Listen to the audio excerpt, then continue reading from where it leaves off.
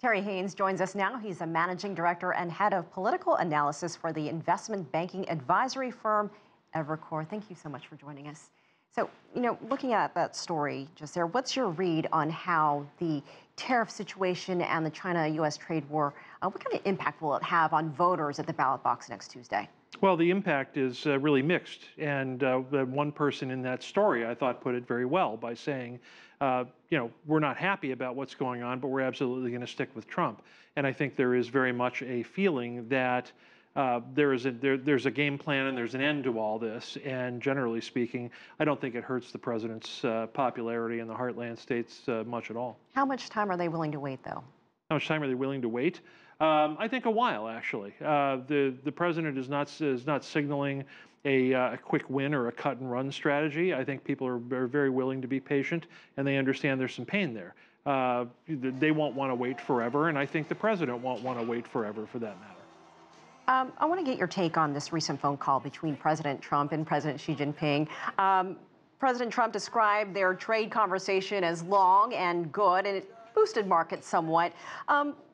What is your read on that, especially ahead of this face-to-face meeting between these two leaders at the G20 summit this month in Argentina? I think there are two things going on here. One is that the United States government, sometimes through the president, sometimes elsewhere, is trying to signal China through a combination of honey and vinegar, depending on the circumstances, that it's willing to resolve these issues, but that China needs to engage.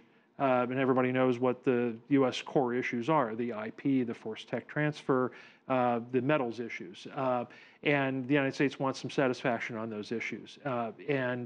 So there's a lot of signaling going on here.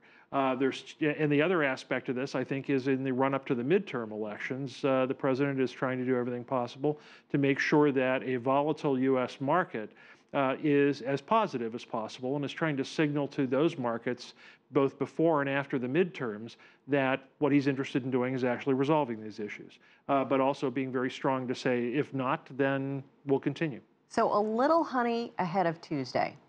That's what we're saying, right? I think the so, timing yes. of it is very interesting, because you also have Trump's Attorney General, Jeff Sessions, announcing these charges against a few Chinese companies today. So a little vinegar there as well. I mean, a little bit, sure. Mixed messaging. Well, a little bit, sure. But at the same time, the United States government has not been shy about suggesting that China needs to do a variety of things, both in bilaterals with the United States and with the larger world community, in order to solve a number of these problems that I've already mentioned.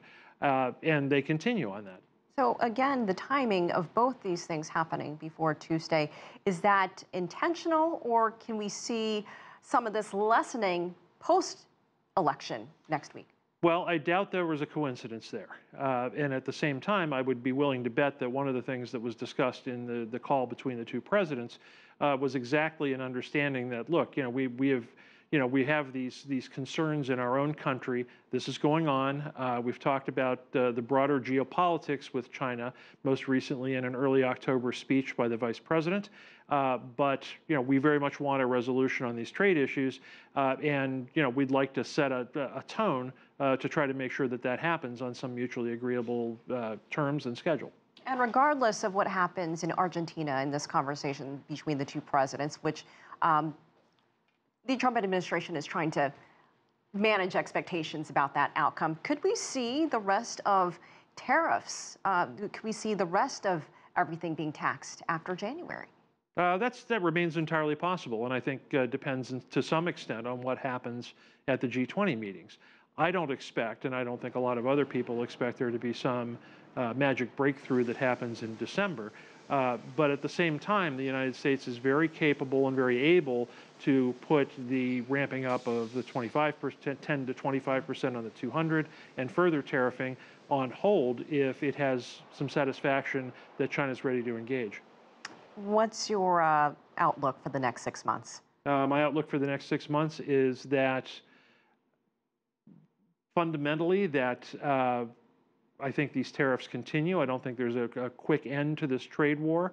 But at the same time, I think that at some point, these two countries are going to want to engage and are going to want to actually resolve a lot of these issues. I just don't think it's going to be a magic bullet that happens in the next month. All right, Terry Haines, great to hear your take. Thank you for joining us. Thank you, Elaine.